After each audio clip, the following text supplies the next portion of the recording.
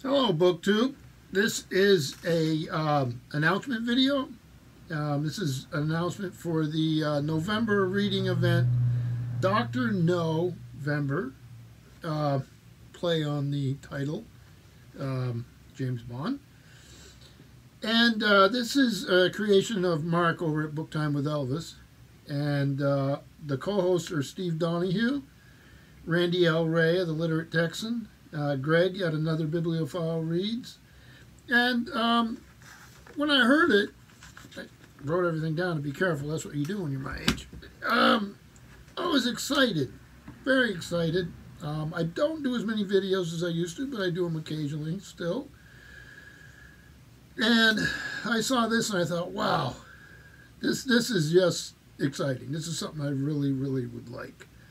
And I talked to them and they invited me along, which was very kind of them. And then I had to figure out, what am I going to do? So Mark has designed it so from 1917 to 1991 approximately.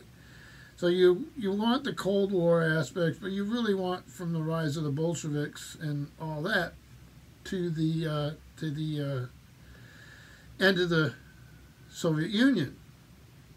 And it's a thing that's always fascinated me. I was in the Soviet Union in 1991 and was in Leningrad and then was in Moldavia, was in Ukraine, and then was in Moscow itself during the final days of the coup and the protest march and all that. So I've seen all this, and when I got back from that, I did a lot of reading in Russian literature and history and all that. And not so much in the last few years, but it's always been an interest. And of course, it dominated the popular culture through much of my life. Movies, thrillers, all that sort of thing. And I mean, I remember, hiding under the desk in school because we were told to. Like, that's really going to work with a nuclear bomb, but, you do what you're told. And so I was thrilled to jump in rather late. Although we got time to pick stuff, so please pick things and check out the other announcement videos. And there's a lot going on in November, right? I understand that. There's a lot of big events.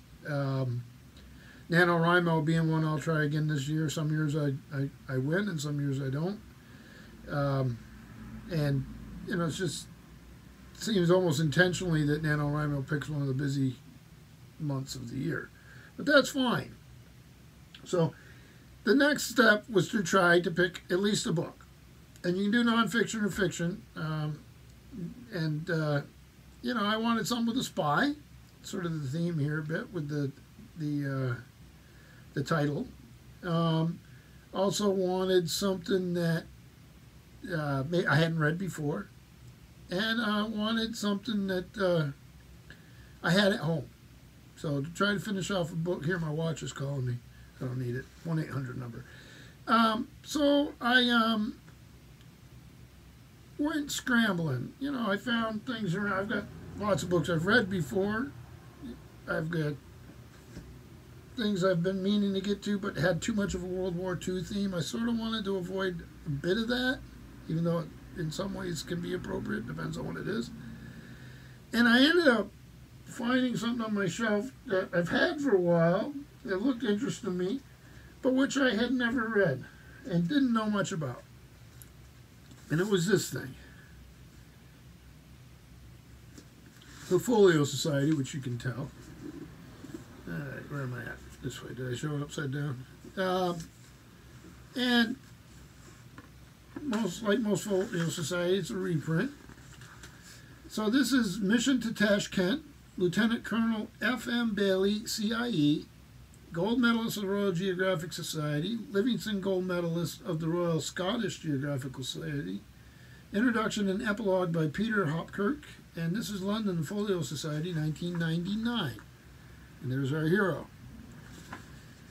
And this was originally published by Jonathan Cape in 1946, and this edition is published by arrangement with Random House UK Limited. It's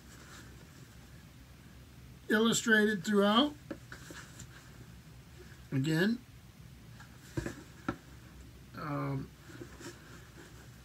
so we think of Central Asia and the Great Game and China and Russia and then all their competitors. I don't know if this is going to stay looking washed out like this. It's something to do with the window I'm sitting in front.